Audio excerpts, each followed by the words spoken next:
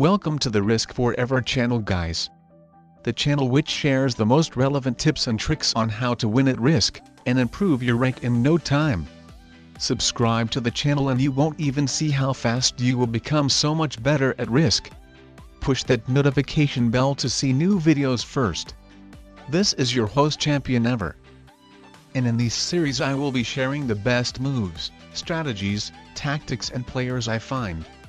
So in this video I will show you a very smart master called Silver the Strict 34.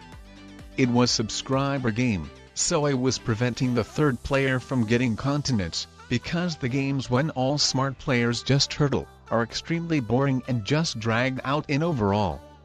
I was the strongest player though, so the orange player decided to blitz my biggest army. The attack itself was completely fine because the balance of the game was sustained. But on the other hand it put us in the situation in which we should play very precisely in order for the green player not to win. So of course then I attacked green as much as possible, but then I fortified my army to South America hoping to recapture it, so the green player wouldn't be the only person with the continent, but apparently it was the biggest mistake of my life, because only the territories of the orange player became accessible for me. Well, not exactly.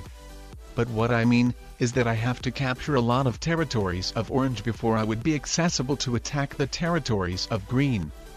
But obviously it would have been a bad decision to attack the territories of orange, when the green player almost has the same number of troops as me and orange combined. But that wouldn't have been that much of an issue because the green player unleashed my army by capturing Africa, if he wasn't smart enough to block my army by fortifying his Australian army to North Africa. That was a really smart move, because if I had attacked him with my biggest army from the other side by firstly having to capture a lot of territories of orange, then I would have made even easier for green to win the game.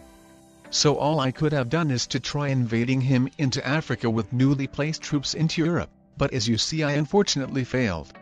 So everything has to be relied on orange.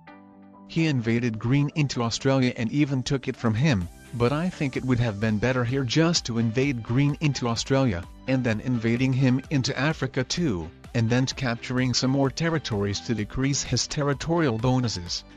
Anyways, the green player in his turn only ended up on having 10 troops less than both of us combined, but he saw the opportunity to get that compensated by getting my cards after taking me out. The blitz roll he had to make was a bit risky, and it could have gone either way. But fortunately for him he succeeded. So he got to have pretty much an equal endgame with the orange player. Even though the green player had more territories and cards while the same number of troops, it seemed the orange player will still win by having one huge army.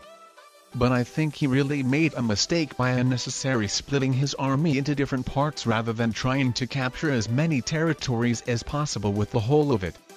So at the end the orange player ended up of capturing less territories. But then the green player after trading in a set made a mistake by only invading South America, so it seemed the orange player will win again. But the green player got lucky to get an 8 troop set at 3 cards, while the orange player only got a 4 troop set at 4 cards.